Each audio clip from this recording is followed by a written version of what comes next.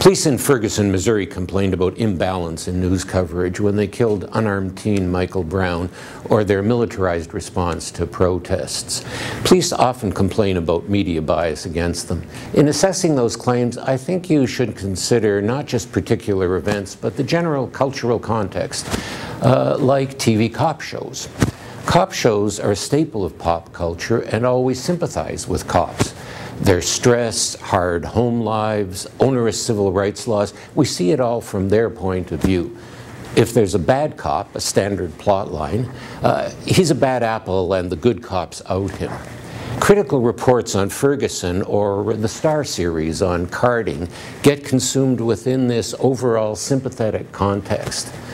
Police may have been spoiled by that kind of bias. Just last week, while Ferguson raged, I watched an episode of Taxi Brooklyn, a good new cop show. The police were besieged in their own precinct by heavily armed street kids who totally outgunned them. The opposite of Ferguson's reality. So don't just be alert to bias in news stories, be alert to subtler biases that might also affect us. By the way, you can apply this approach to other stories, like Gaza or Ukraine. For thestar.com, I'm Salutin.